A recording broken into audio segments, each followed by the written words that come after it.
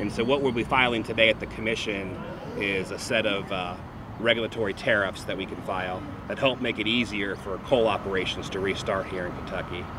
Some of the things that we've suggested are we have an interruptible tariff that'll give preferential pricing at first to coal companies that say they could be interrupted at certain times.